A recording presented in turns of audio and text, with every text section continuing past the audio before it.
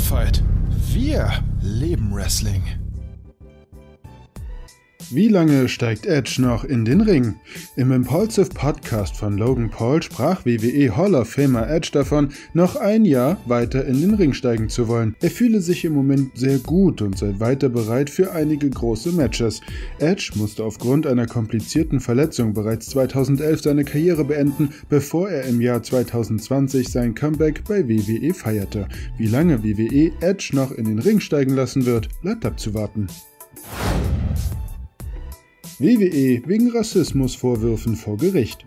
Die ehemalige WWE-Schreiberin Brittany Abrahams hat ihren früheren Arbeitgeber wegen angeblich rassistischem Verhalten gegenüber Wrestlerin 𝗕𝗘𝗪𝗏𝗧𝗏 verklagt.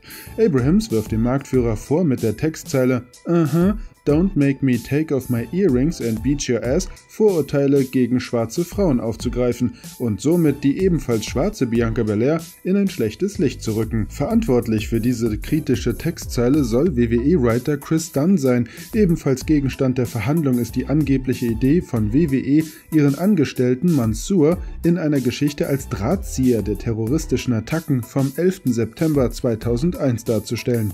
Dieses Gerücht ist allerdings unbestätigt und basiert allein auf den Schilderungen Abrahams. 𝗕𝗘𝗪𝗏𝗥𝗕 bei Impact Wrestling.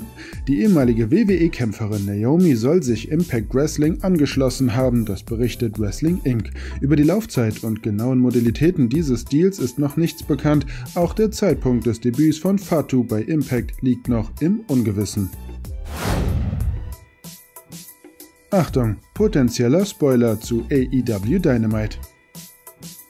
Roderick Strong bei All Elite. Bei der dieswöchigen Ausgabe von Dynamite gab Roderick Strong sein Debüt bei All Elite Wrestling. Er kam seinem früheren Stable-Partner Adam Cole während einer Attacke der 𝗕𝗘𝗪𝗔𝗠 zu Hilfe. Strong war in den letzten Monaten offiziell noch Teil des Kaders von WWE NXT.